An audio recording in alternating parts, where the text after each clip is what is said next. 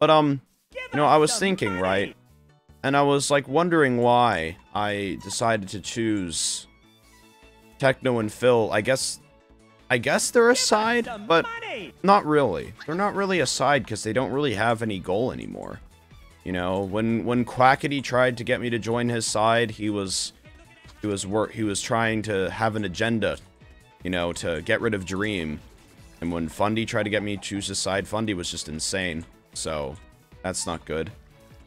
So, and then Philza came to me, and then all he said was, "Hey, do you need somewhere to stay?" And I'm like, yeah, so I mean, I guess I joined their side, but I don't think it's that bad. Yeah, no, I don't think it's that bad.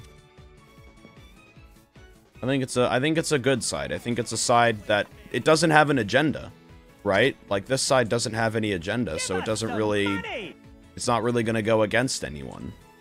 You know, as long as we just like chill out, act in self-defense, we'll be good.